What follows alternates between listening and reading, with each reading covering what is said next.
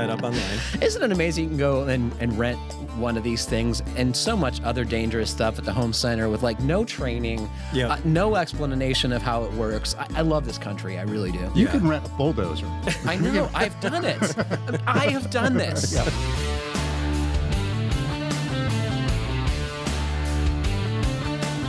Welcome to the Fine Homebuilding Podcast, our weekly discussion of building, remodeling, and design topics aimed at anybody who cares deeply about the craft and science of working on houses. This is Senior Editor Patrick McComb. I'm joined by Deputy Editor Matt Milham. What up? And our very special guest, former FHB Senior Editor and Carpenter and man about town, Andy Engel. Thanks for having me. It's good to have you here, Andy. Yeah. Please email us your questions to fhbpodcast@taunton.com. You can find previous podcasts and check out the show notes at finehomebuilding.com/podcast. Wow, it's good to have you here. It's excellent to be here. It's been months since I've been in the building. We should tell folks, you worked at Taunton for many years on several occasions. I have, yeah. But most recently, you've gone back to working for a living. I now work for a living. I'm a lead carpenter for a company called Hudson Valley Preservation. We do work on mostly old houses in the Hudson Valley and Western Connecticut. And what are you working on right now? Well, my most recent project was I finished up a basement remodel in a, wasn't that old a house. It was 1947. I imagine some guy coming home from World War II and saying, We need a house. What? We need a house. We need a house, and I want to build it out of stone. And so it was actually a structural stone wall. Cool. And we had some leak issues, some moisture issues that we So addressed. just the basement or the whole house is stacked masonry? It's a walkout basement, so it's sort of almost like a split level. So most of the basement is structural stone, and it's a walkout basement. So there used to be a kitchen down there. It's good living space. Cool. But over the years, it's suffered. And it was never thermally a very good performer because the R value of stone is probably in the negative numbers. So what did you guys do to fix that? Well, we did some drainage work, and then we did a steel stud wall, and we used the paperless drywall, the GP Dens Armor, and then we did spray foam insulation on top of the stone. I think that's one of the applications where spray foam is really appropriate. Yeah, you guys, as a company, try not to use foam products, right? We try to avoid foam just from a global warming perspective. Yep. Because most foams, if you look at the chemicals that go into them, the global warming potential outweighs the energy savings, the potential energy savings down the road. I don't know that that's true of every foam product, but with the most common ones, it is.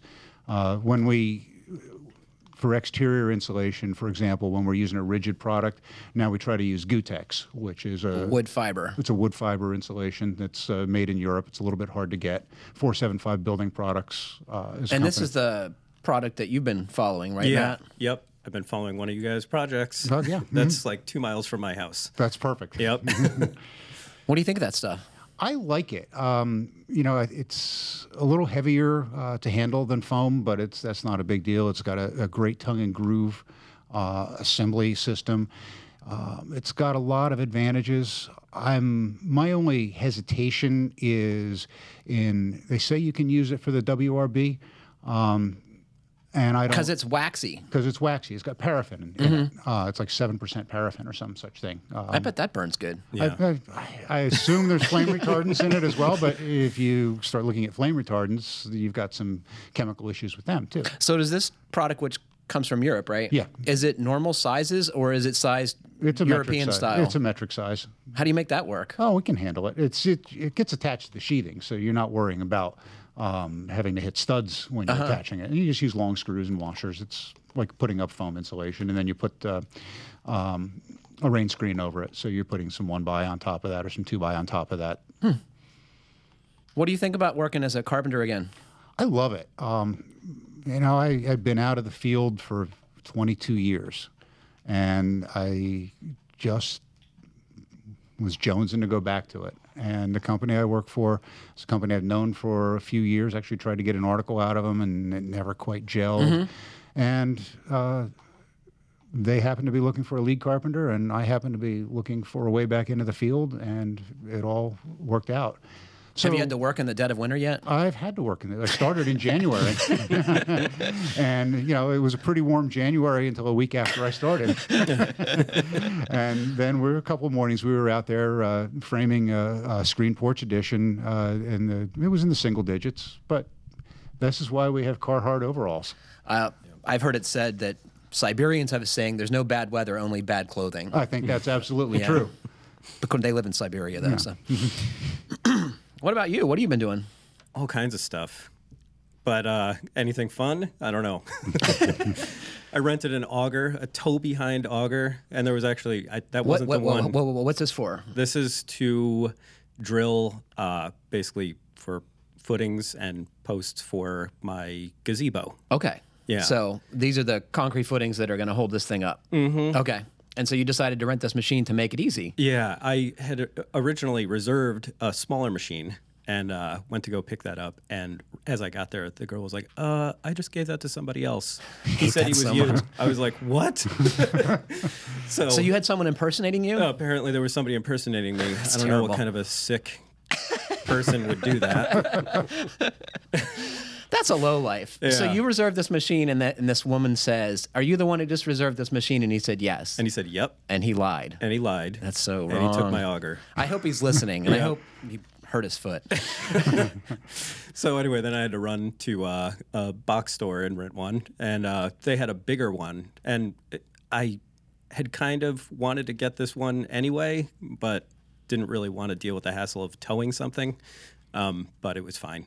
So you went to the home center, you got this thing. It's got a gas engine and a hydraulic power head, right, that spins the auger. Yeah, and it's probably more powerful than the one I was going to get, which seemed like it was going to be great, except that there's so many rocks and roots where I was trying to drill these holes. That you live like in the epicenter of rocks and roots, I'm sure. Yeah, I think this whole region is just rocks and roots. There's really nothing underground. There's no soil. You got to truck that all in. Yeah. You ever use one of these rigs? I didn't, but my son, I've had him dig a few holes for me. Yeah. And he said, "Dad, why do we live in a quarry?"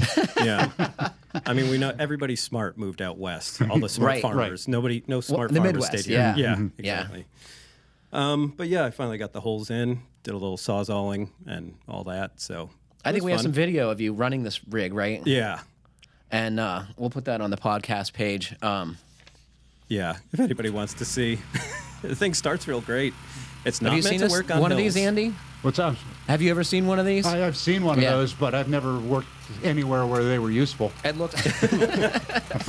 So for those of you listening to the motor, it's on the far end of the power head, and it's meant to counterbalance the weight of the Yeah, drilling part. and it does a great job of Yeah. that. But it's not really meant to work on hills because it has wheels. As far as I know, it doesn't have brakes. Maybe it did, and I didn't get to that part of the instruction manual. That was not included.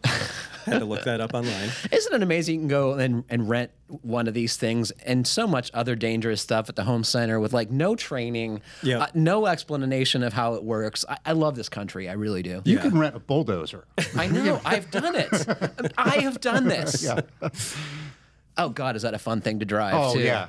Nothing's better than heavy equipment. And that is especially nice, smooth ride. I don't, like driving a backhoe or a wheel load or whatever. That'll like destroy your kidneys. But boy, a dozer, it's like driving a limousine. Yeah. And then I fixed my rain barrel. Right, because you had low flow. Yeah, I had low flow. It was like a 60, 70-year-old man hanging out in a urinal. It was pretty much the amount of flow that I was getting That's out hitting of a that little thing. close to home, I gotta say. We're all on our way there. Moving on. So how did you fix your problem there? I used a bulkhead fitting, and I put basically a boiler drain valve in there. And even though the valve it replaced was also 3/4 inch, this thing Has a much bigger hole in it. much bigger aperture inside Yeah. and a lot more flow. And I'm actually able to run a tiny little sprinkler. We have Whoa, video of Barely. that. Yeah. Yes. That's adorable. Yeah. It's spraying probably about 3 feet to either side. But that's hugely helpful, right? If you're Yep. trying to water your grass, yeah. Yeah. And then your kitty hates the video camera, apparently. She loves cameras. I cannot take out my phone without her trying to jump in front of it. So, It sounds like kids today. yeah. That's awesome. So you all should check that out on the podcast page. That's worth the price of admission, I got to say. I'm not going to talk about it too much, but I've been continuing to work on the bedroom. Last installment, we talked about the difficulty in picking wall colors, which we've done, and I think we're both very happy with what the color is. It looks like more gray than it in this photograph than it does in real life. It's kind of a blue-gray, and I think it's real handsome. Yeah. So the next step is to reinstall the base trim, caulk that to the wall, and then put a second coat of wall color on and paint the rest of the trim and hopefully move back in, which would be sweet. So where are you sleeping in the meantime? So we have a bedroom set up in the upstairs of the barn, which is fine. It's nice and quiet. It's fine. Got no complaints. In fact, it's more comfortable than the house because there's no south-facing windows, so it doesn't get the solar gain that the house gets. So it's pretty nice out there. Up there? Nope, that's the single downside, and it is a downside. I gotta say. I had a loft bedroom that I slept in for about a week before I was like, nope, this is. It wakes you up. It had a ladder down to the first floor, and trying to navigate a ladder through like a hatch when you're tired is. No, it's a hazard. Don't do it. Yeah. So you have to either you have to go in the house, which it ends up waking me up because it's like walking too far. Yeah. So we're anxious to get back in. We've had some listener feedback from. This was from Paul, who you may recall was buying a house with the furnace in the attic. And this is the same guy who had the 15-point plan on how to improve the efficiency of his HVAC system. This is a very typical listener, Andy. Part of his plan was to clear the blown-in insulation from the soffit vents with a leaf blower. And you and I both thought... Bananas. What are you doing? We thought that he meant from the inside he was going to go over, but he actually meant he was going to do it from the outside. Right, so he wanted to... Yeah. That kind of makes sense. Yeah, that may be genius. If it works, it's genius. If it doesn't, then, it's bananas. He wanted us to know that he was not bananas and that he was going to do this from the outside. Yeah. And Cantankerous Dave, who also pointed this out on YouTube, that was his assessment too. So yeah, we're just dumb. We're slow. Just dumb. Dave's smart. Right. Cantankerous Dave. He's also a typical listener. Oh, yeah. Yes. Yep. Yeah, I'm familiar with social media. So. We also heard from someone describing themselves as name withheld since my advisory role is a political appointment by the local county government. So I was immediately intrigued when I saw this. I'm like, okay. So he or she writes, longtime listener and magazine subscriber. I'm a retired engineer and consultant with my hobby of house hacking, flipping, restoration, spec home, smart home, efficiency mods, etc. that I turned into a solopreneur role. Have you guys heard of a solopreneur? No. I hadn't either. Is that actually a word? Or I don't know. I trust him. He works for the government. Come on. Okay. It's fine, man. We're good. During a recent build, I was frustrated by the local water district's requirement that all new sewer taps must be conducted by a certified tapper. I dug deeper and found it was just a simple test, a fee, and a performance bond, so I enlisted. It's a long story, but I now have a senior advisory role with the water district, and I have uncovered a topic that surprisingly your show or magazine has not discussed. In a nutshell, your sewer bill is or soon will be the fastest growing expense in your house with no way to stop it. Here's why. Revenue is declining for most water districts. Efficient water usage is now common, and most homeowners update their appliances when they leak or break. These new appliances are low flow. The trend will continue for years. New turn-ons can't keep pace with the reduction in water use. B, 96% of the cost of running a treatment plant and pipe maintenance, etc., are fixed costs. Most utility bills are based on consumption, the cubic feet of water used. That's changing, and most municipalities will go to a base rate. FYI, it's a rate increase for low to mid-use households since the high water users under the variable model were subsidizing the lower water users. Surprisingly, our research shows that low-income residents will get the price reduction. Why? They rarely purchase new efficient appliances and tend to live with leaks, etc. In short terms, they're high water users. Most pre-1960 infrastructure is a combined storm and sanitary system. Given climate change and the intense rainfall, most systems overflow and contaminate water fills and basements and streets. The Clean Water Act of 1978 requires water districts to fix this, and it's not cheap to upsize pipes or add catch/retention basins in existing metro areas. Backflow valves help the homeowner, but that just results in more overland flooding. Wow. So you have some experience with this. I do. And you were also a government Well, representative. I am. That is true. And it sounds to me like, the cost of the sewer district hasn't changed.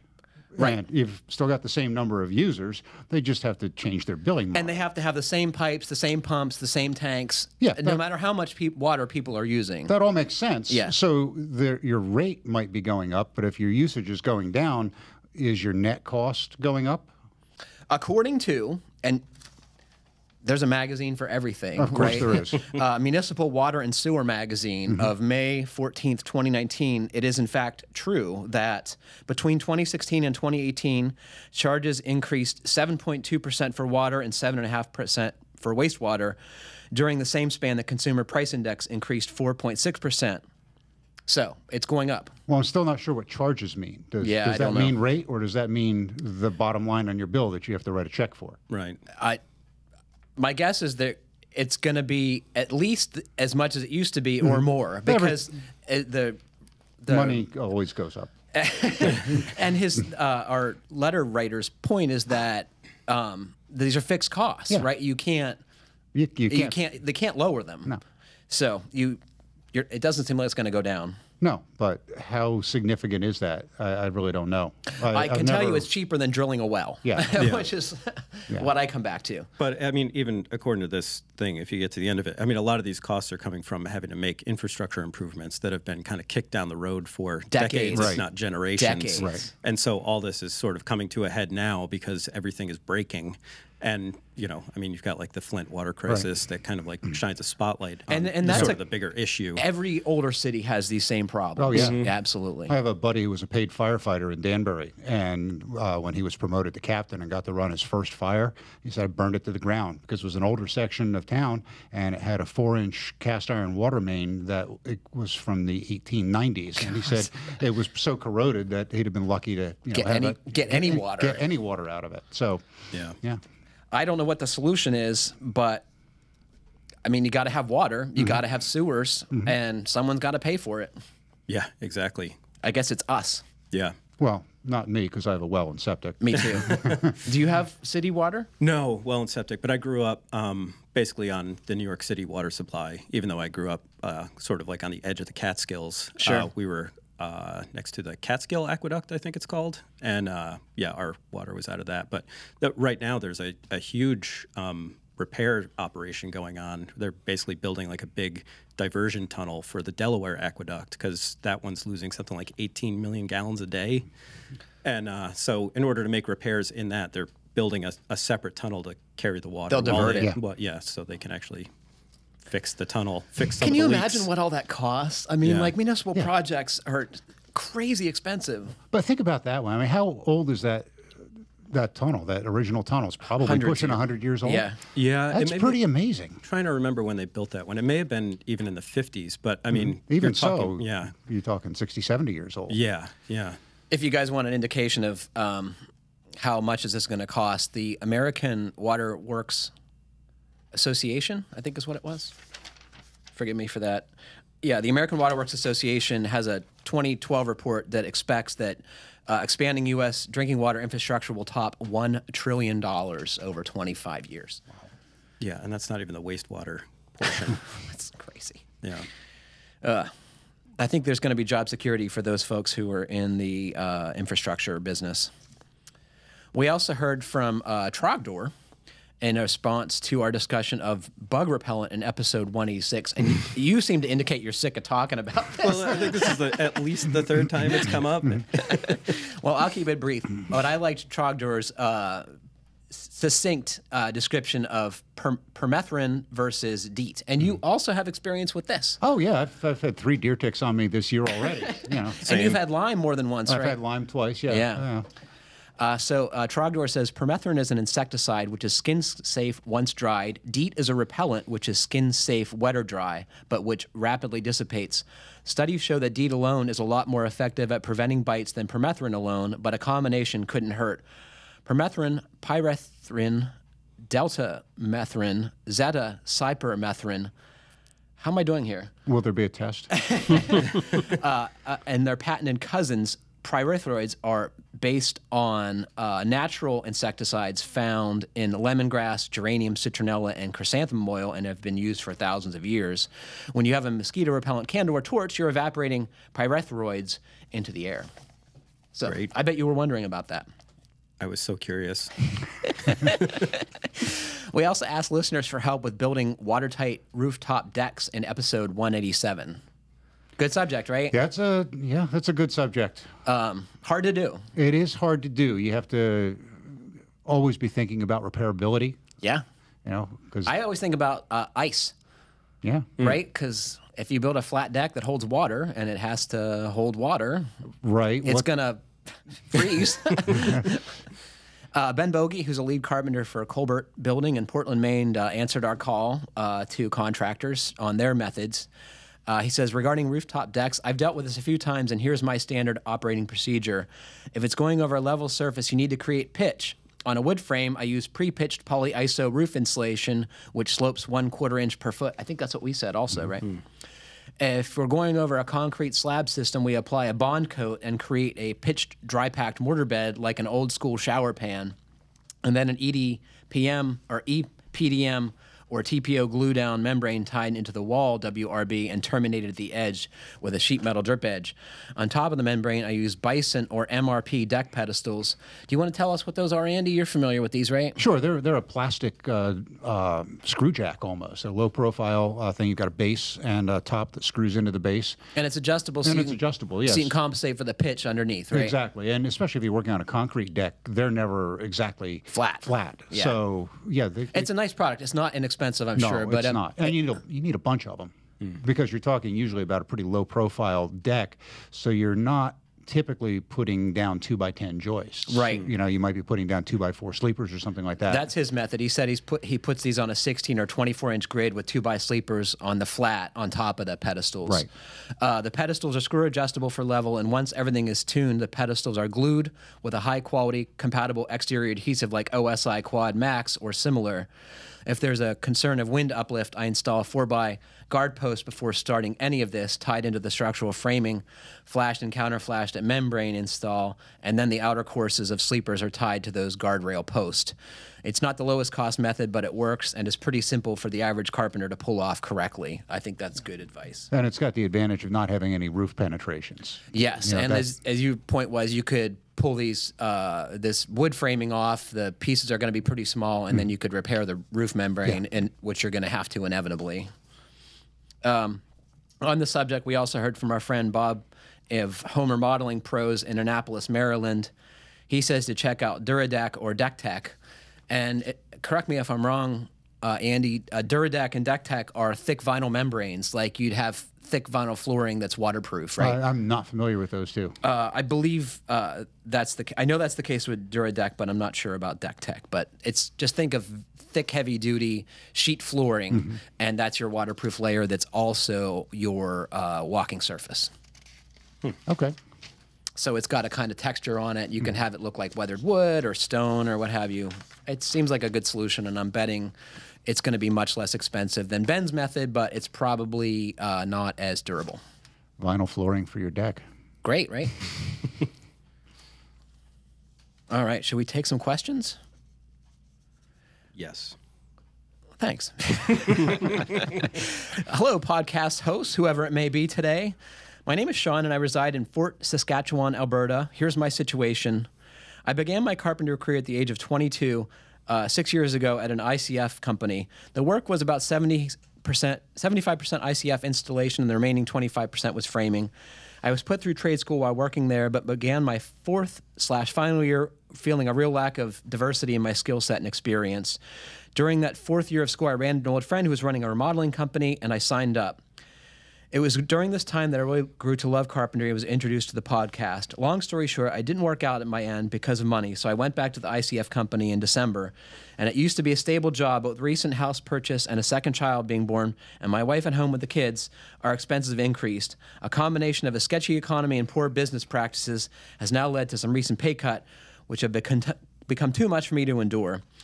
Here's the current situation of my question. I quit that job last week out of necessity. I've turned my work on the side my side work into full-time carpentry business. My goal is to be a one-stop shop for kitchen and bath renovations. I like the indoor work with our brutal winter and the fact that the weather can't interfere with the consistency of my job site, not to mention the variety of design and skills involved. The thing that gives me pause is this. There are many skills which I have not yet to acquire for doing that kind of work, such as drywalling. I've done very little. Tiling, none. Flooring, again, done very little, and some other odds and ends. I really think that a good sense of carpentry has given me the ability to learn these things quickly, and I truly desire to give clients a great finished product. What are your thoughts on how to go about learning skills while working on other people's homes? I never intend to leave people with a crummy product, but where is that fine line between being naive and foolish, not ill-intentioned, and realizing that you will often be doing something for the first time on a large number of jobs? Thank you for all you do. Fine home building has been encouraging, inspiring, and instructional to my career. Okay, Sean. That's one I can speak to. Let's go. From direct experience. You've done this. I've done this. When I started out as a carpenter in 1986, I had previously worked in a millwork shop, so I knew how to hang doors, but that was most of what I knew. But I've been reading Fine Homebuilding. This is a shameless plug for the magazine. I've been reading Fine Homebuilding since its inception. And I continued to read that through the years. That was a great resource, and it's even better today because so much of the content is available easily online. Yep. So if you've got the right attitude and a knowledge of what you don't know and what you need to learn and the talent for it, I think this gentleman's going to be just fine. What is going to happen to him is that he is going to underprice some jobs, and he's going to Tell us about that, Andy. Oh, yeah. And he's going to end up working a lot of hours because he's an ethical guy who doesn't want to leave his customers in hanging. the lurch. Yeah. So that's the price he's going to pay because he doesn't want to make his customers pay the price of his education. And it's hard. I used to work 80 hours a week at times, and there you go. I think that's great input. I would add too, rely on good subcontractors. And I don't know how you find those people, but there are certain things you probably should not experiment with, and among them are tile showers. Mm-hmm, right. Well, then there you can go get educated, right? And they're Schluter's got classes. Yeah, and everybody's they're free. got classes. Yeah. Yeah. He's in a rural place, so that's more difficult to learn stuff, right? Practice on your own house. Yeah, Practice on your that's own another house. Yeah. good As suggestion. much as possible. I mean, you can pick up like relatively cheap materials at a place like, you know, the Habitat for Humanity Restore. I don't know if he has anything like that, but salvage, yard sales. I mean, He's going to have access to used stuff too. Like that's one of the Yeah. things when you're a contractor is like you have access to all kinds of stuff. Oh, yeah, you got a real good redneck pile in the backyard waiting for projects to start up. But I do like how he says he's going to turn his side work into his full-time job, but he's never done most of these jobs in his side work. So. I think it's I admire his bravery. But, you know, you can do it. If you've got the aptitude, you can learn this stuff. Another source for information I would really recommend is their suppliers. If you work with a good supply house, good tile supply house, good masonry supply house, good lumber yards, a lot of times they have some expertise in-house that can help you. Totally. Yeah. And they can also put you potentially in touch with good subcontractors to do the stuff that you probably shouldn't touch. Absolutely. But even if you're doing this stuff in your own house, track how much time it's taking you to do those things, the Every cost job of all you the do. materials. Yeah, every job, but definitely even when you're practicing, like, you know, log all of that. Make sure that you are like getting good data before you start to try to Bid jobs. Bid jobs. Yeah. And when you do bid a job, estimate how much time it's going to take and then double it. And you probably still won't have enough hours built into it. Yeah. I was going to say focus on your business education too, because the people I know who are successful contractors know how to run a business, maybe more than they even know how to build. You're having to learn two important things at the same time, Right. and you have to learn both of them or you're going to be bankrupt. Well, and I think you need to decide which you want to be, too. There are two different kinds of contractors. You've got the, I call them artisanal contractors. They're the people who... Hands-on. Hands-on. They want to do the work. And that's fine, and their income is going to be limited by the amount of hours that they can put into it. And then you've got an entrepreneurial contractor who ends up working through subcontractors, so on and so forth, and there's a lot of leverage there so he can make more money. But you can't be both. There aren't enough hours in the day to be both. And that was a mistake that I made. That you wanted to run the business and be hands-on with everything. Absolutely. Yeah, and that's hard to do. You don't have a family life at the end of it. And that, or you have to take on really small projects, I would say, and you have to charge enough, and it's really hard to charge enough. The E-Myth Contractor is a pretty good book that explores that relationship between the two ways of approaching business. There are other textbooks we've talked about and past podcasts too, and the elements of building. Kershaw, is that guy's name? I think so, and David Gerstel too. These are things you need to get intimately familiar with. Yeah. It's easy to go broke being a contractor. Yeah. And not see your family. Hello, writes Brad. Are you aware of any information on the contribution of spray foam to the strength of the physical structure? If so, where can I find this information? I poked a bit around on GBA, and there's a lot on spray foam, but it's hard to not get lost in the weeds looking for this information. I had a local spray foam contractor state to me that 1 inch of, I'm assuming closed cell foam, was the strength equivalent of half-inch sheathing. He was going to forward the info for my review. I gave up the prodding after several weeks of weekly re-requests for the info. He also never showed up to give my building a look for bids. Answer was, always call back next week. I have an old warehouse with a questionable skin. I'm thinking about insulating with spray foam with the idea that it will strengthen the structure in addition to the higher R value. The building is in Salt Lake City, Utah, so it's a dry climate with hot summers and somewhat cold winters, only an occasional spell of single-digit temperatures, and it's rarely below 0. The building skin is 3 inches thick corrugated aluminum panels, which are recycled jet engine shipping crates. Right. I thought the building looked pretty normal given its odd construction. The corrugated middle is cardboard-like with some type of resin on it.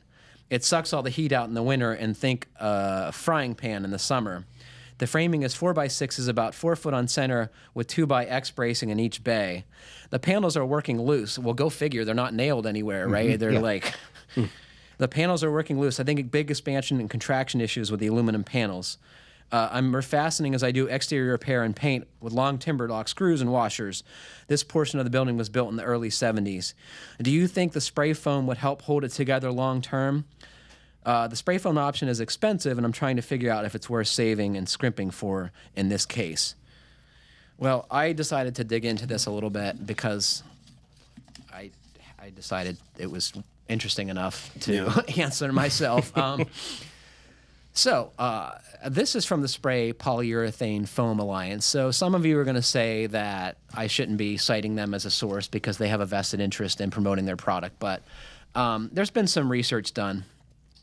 A study conducted at the University of Florida in 2007 found that applying closed-cell SPF under a roof deck provides up to 3 times the resistance to wind uplift for wood roof sheathing panels compared to a conventionally fastened roof. So the short answer is if you have a roof, yeah, it does help. Building studies conducted in 92, 96, and 2007 have also shown that applying closed-cell SPF to wall cavities can increase its racking strength, i.e. the resistance to horizontal forces like high winds versus those without SPF. Yes, it's going to help. Could you do something else that might help more? Quite possibly. Yeah. Yeah. Oh, go ahead. I was going to say, a site-applied product like that is really hard to measure what you're getting, too. Right. And you'd have to test this building, given its odd construction, is it going to perform the same as something more conventionally framed? But if he's going to insulate anyway... And it seems like a good solution given the gaps and stuff between the panels seems, right? Yeah, and it might help hold his panels in place. I think it probably will. As far as like giving a definitive answer, man, I don't think we can because this is an oddball structure. NAHB supposedly did some research on this in like the early 90s, and I wasn't able to find the actual report. I just see references to it in a bunch of other places. And they did find that it added some strength to the wall, but these walls, as far as I understood, all had exterior sheathing and drywall inside. So, it's hard to say if it's going to work on its own. Yeah. But BASF has been working on, I think they call it the HP Plus wall system. This is something that I came across a few years ago when I was in school. And that, I think they just have exterior rigid foam. There's like metal cross strapping into the framing, and they're building these, I think, 24 inches on center. So they're, basically advanced framing. and then just filling in behind that spray foam or behind the rigid foam with spray foam. And they say they're getting a wall that's at least as strong, if not stronger, than a conventionally framed house. I don't know if that's true or not. I can't evaluate their claims independently. Yeah. What do you think about a SIP panel, structural insulated panel? I mean, those are pretty rigid. I've seen them used for floors spanning 16 feet, and they're... I can tell you anecdotally, like so we used to rehab houses, old houses in Pittsburgh for Habitat for Humanity, and inevitably these places had a walkout basement and an odd-sized basement door, and we had to put bucks on the opening to put this door in, right? And when you would put spray foam to glue these new bucks in place, there was nothing you could do to remove them. Yeah. They were stuck. The stuff's tenacious. It is, yeah. So I can't help but think it's going to help. Yeah. If you can swing the cost, there are probably, like I said, cheaper ways to do it. But had you heard that jet engines come in these? Oh, yeah, it's common knowledge, isn't it? Yeah. You're not going to put it in a wood box. Right? Because it costs like $1 gazillion, right? All right. So here we go. Hey, guys, I wanted to run a question by you about our back deck. I recently extended our deck all the way across the back of our house to add on to the existing. This brought the new deck across the slope backyard to the level area behind the garage. Now we only have 4 steps down to grade, which is nice. So apparently he has a sloping lot. He's got a deck that goes the full width of the back of his house, and one end is like 4 steps above grade, and the other is 12 feet, it looks like. And he said, the one negative I hate about the deck is that it's only 10.5 feet from the wall to the railing. It gets a little tight out there with furniture. It's 16 inches wide, but the depth, which is 10.5 feet, isn't ideal. I'm trying to figure out a creative way that we could extend the deck's depth without tearing the whole thing down and starting over. The new part of the deck can remain 10.5 feet, but we would prefer to add some depth to the screen porch area that we have planned. And he sent us a link to a YouTube video that we'll put up on the podcast. And you guys had a chance to look at this? I did. We don't have time to watch the whole thing here, but what'd you think, guys?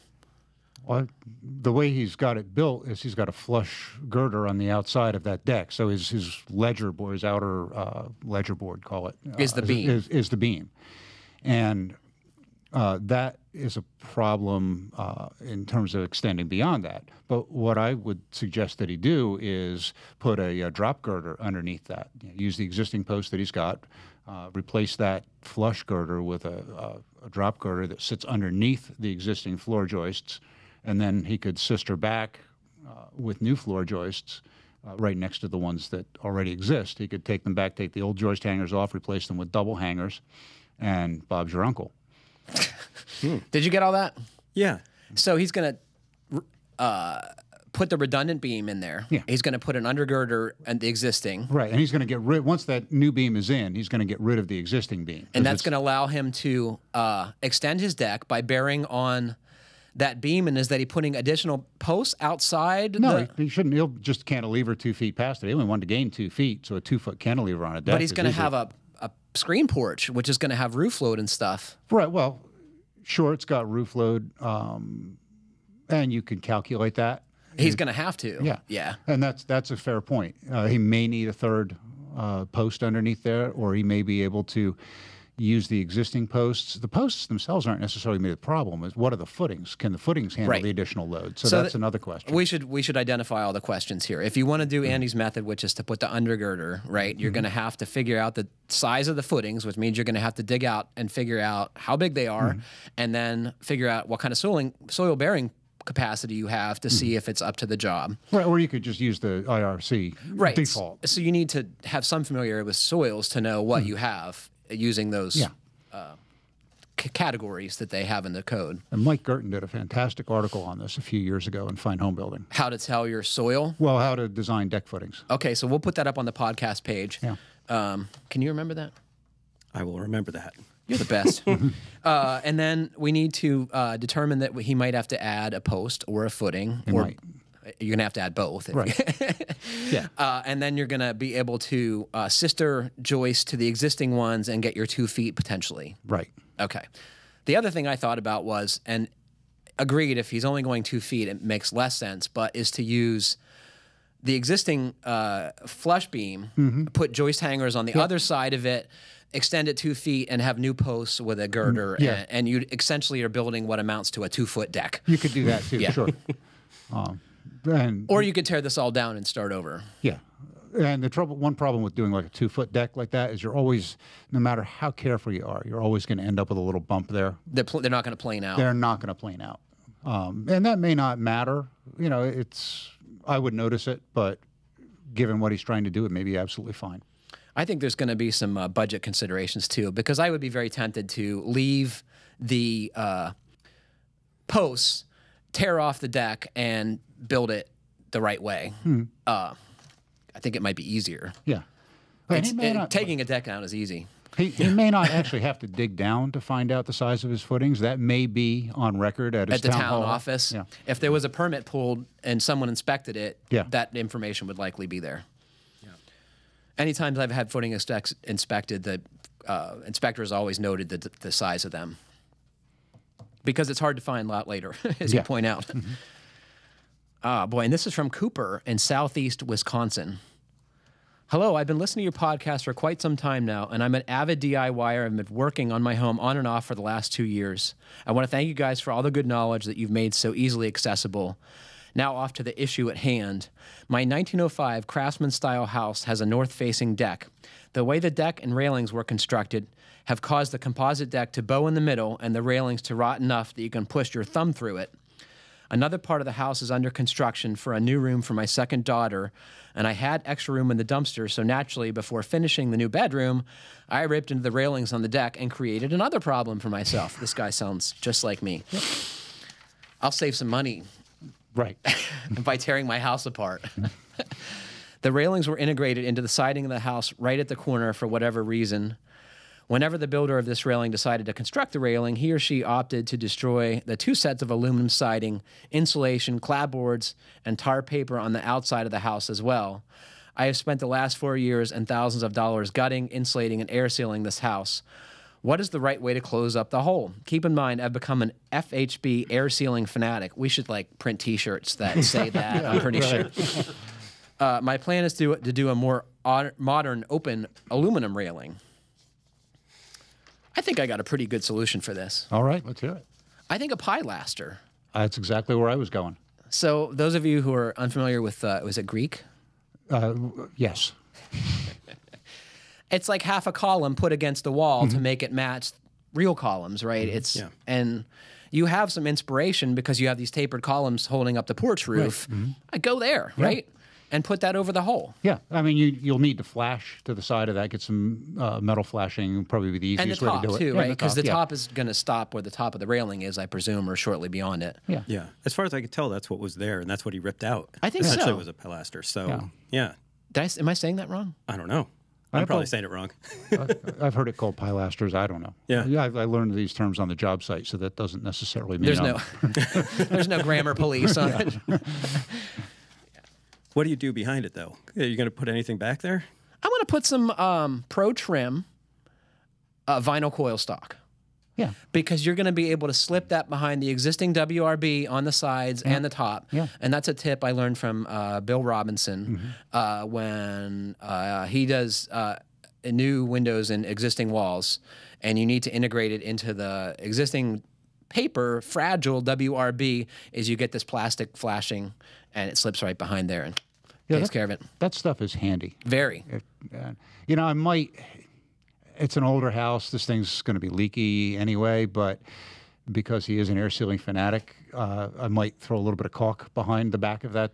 And seal the gaps in the sheathing and stuff? Yeah, it can't hurt. Yeah, can't hurt. You know. Tape?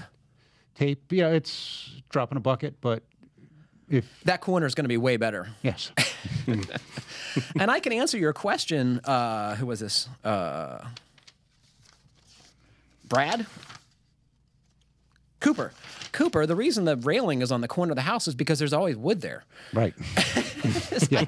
When you go from the corner of the house and you do a 16 or 24 inch or whatever layout, there's wood, then there's a space, and then there's not wood again and for another 16 or 24 inches. So that's why it's there. Unless your framer was going to be building the railing too. And then he put some blocking in there. But no one ever does that, in my experience. Right. That's always something you have to figure out yourself. I frequently do it on my own jobs, but I also frequently put it in the wrong place. Yeah. I don't know how often that happens. And oftentimes the dimensions of the deck change, right? Like, oh, this deck is looking kind of small. You know, I think we should make it a little bigger. And then what do you do? All right. So. This decking may have been overspanned also.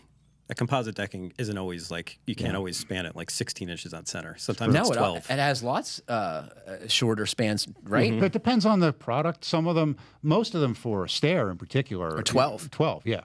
And if it's diagonal, it's 12. If it's diagonal, it's 12. And the earlier iterations of composite decking sucked. Yeah, yes, in a word. The new stuff is substantially better, and I think there's some products out there that actually will span 24 inches now. But they're rare, so you want to dig into that. You want to make sure. Absolutely. Most of them are 16, some are 12, some are 24. Yeah, and you keep in mind that those are minimums too. Right. You know. Yeah, I don't think that, well, of course the bad construction is what made the deck bow. I don't know if he's talking about it up or down, but Yeah. Yeah. Just look at my deck. Is yours wonky? Yeah, it's basically, if you look at it from the edge, it looks almost like a bathtub. It's not quite that bad, but it's definitely dished down. Because the joists are overspanned?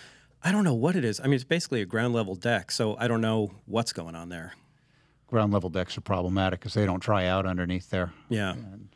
It's hard to tell what's going on. It's all the mold and fungus weighing it down. Yeah. I was just doing some repair work on a ground level deck 2 weeks ago, and literally when the lumber guy brought the materials onto the deck, he stepped through one of the boards. No way. Yeah. Because he was carrying a heavy stuff? Yeah. Yep. Was he mad? He thought it was kind of funny, actually. I'm glad he didn't really get hurt because you could. Oh, yeah. Yeah, he could have. Broken an ankle or a leg. Tony's a good guy. If Tony's Workman's Comp Company is listening, we don't know anything about that. Right. Pro Trim. Put that in your quiver of tricks, folks, for flashing things in existing applications, right? Yeah. That's a great tip. Yep. Window trim, anything like that, where you're putting a new window in and you want to get some flashing under existing WRVs. siding. It's awesome. Yeah. And it's also for like used in place of coil stock, right? Because it's way more dent resistant. Yeah, the stuff I've seen is you can bend it on a break, but it's nowhere near as rigid as aluminum is, so it's a little floppy to work with. And I've heard the corners are not crisp. They're kind of rounded, unlike aluminum. People like that super sharp corner. Right. That is true. And you've actually used it on a break? I have not. I have, yeah. Yeah. And it's got a memory. It wants to go back to like all plastics, right? The thing they tout in the marketing is that you can do a 4-sided column wrap, which obviously you can't do with aluminum because you end up destroying it. But have you tried that? I have not. That's kind of cool. Yeah, I've only used it in situations like we're talking about here. For flashing. Yeah.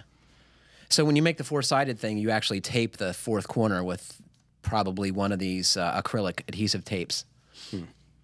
What do you think of that? I don't know. What does it look like at the end? It sounds terrible. Like I said, I've only seen marketing photos of it. So if anyone has experience with that, send a photo. This is starting to sound a little bit like Fine Trailer Park. Yeah. Fine hokiness. On the so we heard from an architect, and when I saw his email when it said AIA, Birmingham, Alabama, when we were discussing ArchiSpeak. Oh yeah. Was that last time? Probably. Archibabble, Yeah, when we Kylie used to was call around. it back in the day. Yeah. So Ross clearly has a sense of humor, which I sure appreciate. He says in episode 186, you mentioned ArchiSpeak, and it reminded me of this spreadsheet someone made. Thought you might get a laugh. And it's it's 4 columns, right? And you pick a sentence from or a phrase from each one, you combine them, and you end up with something profound. Meaningless yet profound. Did you pick a favorite? I didn't, but I keep going back to an article I edited, which we can talk about when you're done here. So I picked one from each, and this is what my favorite one was. It says, one might say the energy conservation regulations must utilize and be functionally interwoven with the final qualitative analysis. Well, duh. That's what I say. Who can argue with that? Did you pick out a favorite? I did not, but you can't argue with nonsense. So one of the first articles I ever did when Kevin Ireton hired me back in '96, and I'm a carpenter off the job site. I've still got sawdust in my pockets when I show up to work. I've got this architect article on a house out on Long Island. Really nice house, as it turned out. But in the article, he talked about vertical and horizontal circulation elements. And that meant like moving the house sideways or up and down? I didn't really know what it meant, but I figured he was smarter than me, and I left it in there, and Kevin came back and said, What is this? What is this? So I called the architect and asked, and well, vertical and horizontal circulation elements are halls and stairways. And so I learned not to be gentle with editing architect articles anymore. Why do they need to do that? I don't know. I think it's just jargon. It makes them part of the tribe. Yeah. Yep. And I don't think all architects do this No, by certainly they any don't. stretch. Certainly they don't. When you meet a good one, it's pretty cool. Yeah. So architect design products you're working on largely, right? These are... Well, we've done a few architect design projects since I started, but we're a design build firm. So we like to work with the customer from the inception. We'll find out what their budget is so that we have an idea of what we can realistically do. Can I interrupt for a second? Why that's important to folks who are listening is like, so oftentimes I hear about designers who design things that are totally unrealistic for the budget of the client. Yeah. And you're trying to prevent going too far down that path, right? Absolutely, absolutely. So we get an idea of what the budget is and what they want done, what they need done, and we have designers that we work with in-house that can then match budget to reality, and it makes everybody's life easier. And there are less hard feelings, there right? are less hard feelings, and there's an issue. There's always this issue with clients not trusting builders going in, and certainly there are some builders that you shouldn't trust. But I don't know why you say that. But if you look at, pick 3 building companies that do the same level of work, and they've all got the same overhead, they've got the same insurance, they're probably using some of the same subcontractors, they're buying from the same suppliers. Their costs are similar. They're going to be very similar. Or should be. They should be. And you end up picking the one that you're most comfortable with, and we end up with a really good dialogue with our customers, and we end up with satisfied customers at the end of the job. And it brings it in with, I won't say no surprises, because working on old houses, there's always a surprise, but good communication handles that, and we end up with customers who, at the end of the project, when asked about to rate their level of happiness, which we do I have a weekly meeting with the client, and usually it's over the phone, and the last question is, on a scale of 1 to 10, how we happy? doing? Yeah, and the last one I did was 10s all the way through. And it was because of our approach, and it was because we communicated with her all the way through. How do you get clients like that? I wish we had more of them. She was great. Yeah, I mean, that's part of this equation too. That builders and designers, you can decide not to work for people, but you also have to pay the bills. Absolutely. You can't always. It's a luxury to be able to fire a client. I'm always interested when I look on my Facebook building groups and people say they refuse to do whatever. Mm-hmm. And I'm just like, well, so you get to say you don't use plywood on this project? And like, really? Mm-hmm. You get to say we're not doing that because I don't want to? I'm like, I don't see that being realistic. I don't think it is. And, we have a gold standard there. This is how we would love to construct something from top to bottom. You can't always do that. Right. Every building ever made is a compromise. Yeah, because people don't have limitless money. Right, exactly. And even if they do, they're not willing to spend all of it. Right. We'll make this exactly as you like if it takes the last dollar you've got. Right. That's how you get happy clients.